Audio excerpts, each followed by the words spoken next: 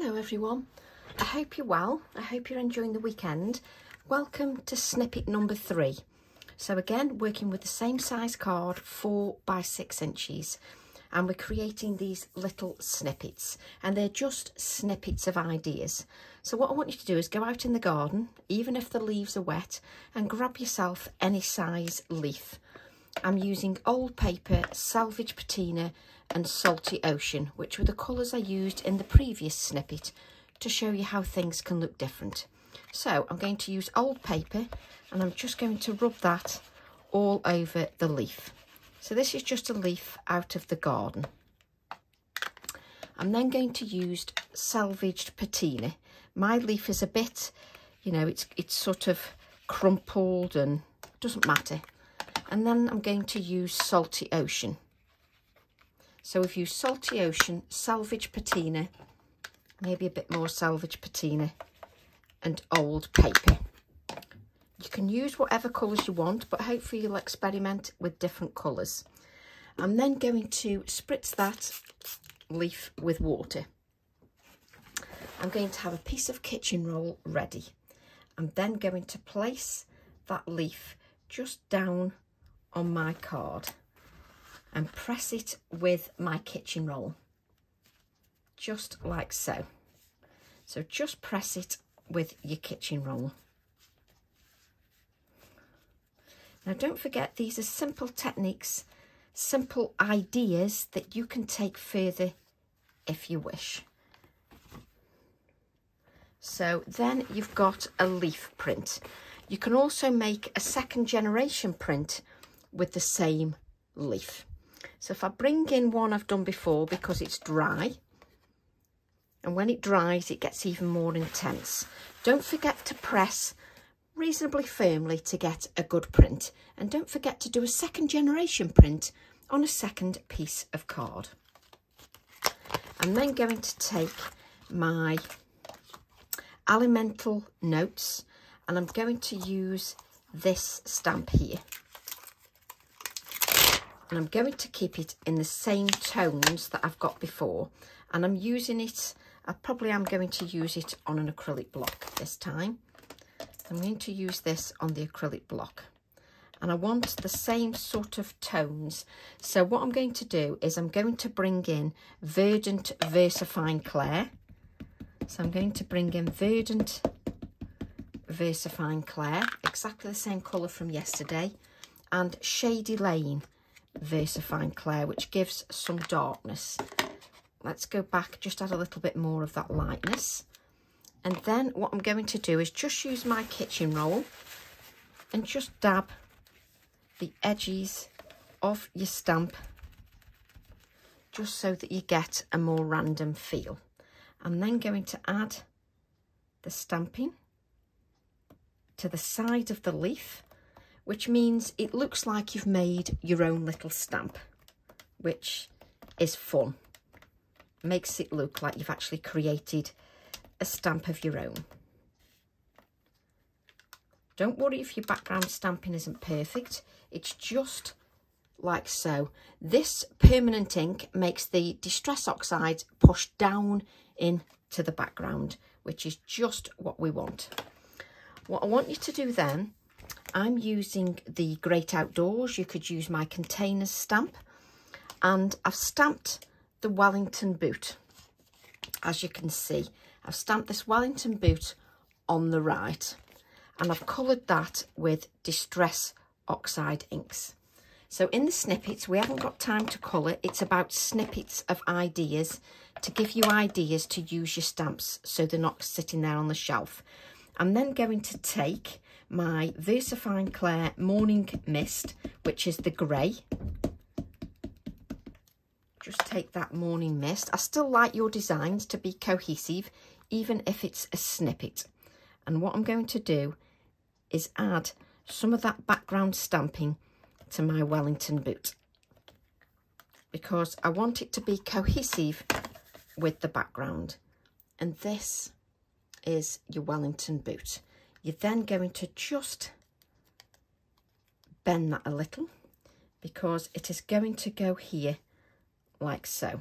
so that you can add that. Now, if I adhere that with pin flare glue, what that will mean is that I've got some movement if I need to move things. I'm just going to add some black cotton just to that little bit of a Wellington boot, just so it diffuses everything a little bit. Let's have a look. You see, for me, that black cotton is too much of a distraction. So no, it's not happening. You have to be prepared to say no if something jars with your design. So I'm just going to add my Wellington boot just there. Squeeze your pin flare glue to the top so you get it, just seals that and it stops you getting clogged. This is what we've got so far.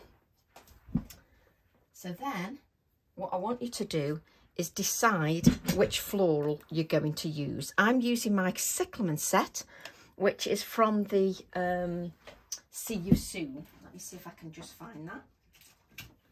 Which is from your See You Soon stamp set, which is stamp set 898. So I've used the cyclamen. So it's entirely up to you which you use. And what I'm going to do, because you're not going to see these, is I'm just going to split them up just so that it looks more of a bouquet. I can then just place this. I think I don't actually need more glue, but we'll see. Let's just add a little bit of the pin flare glue just to the cyclamen. Just, you see, because I've got that pin flare glue, I can add that just behind there. Just tilt that in. There we go. And then what I can do is just take this little bit of a cyclamen here, add a little bit of pin flare glue, and I can just tuck that just like so. Okay, just squeeze your pin flare glue and then just grab a little bit of a pink Distress Oxide. Make sure that your brush is clean, which you should know by now. Tracy's is never clean. So just going to add a touch of picked raspberry to my cyclamen. Just add a little bit of that picked raspberry. I'm making up names now. Obviously, what you would do is you would colour first and then cut out. Sometimes with the snippets, I might do things in a little bit of a different order so we can fit that in the 15-minute slot. So just add. Also, what I would recommend is, just because you're doing a snippet doesn't mean it shouldn't be just as good quality. You know, you still need to make sure that it's good quality. So just going in and adding more layers of that. I don't want to add green to that leaf showing, just because it just gives it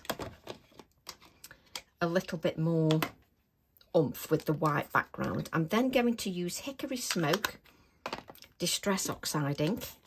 Just going to wipe my brush, and then I'm going to add a little, it's got pink in there. So just because you're just taking that 15 minutes, you still want to make sure that you've got a good quality project.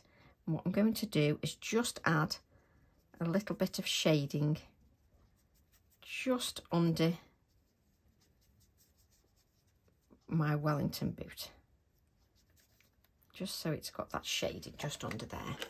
You're then going to take your Posca pen, which is a Posca paint pen, and you're just going to add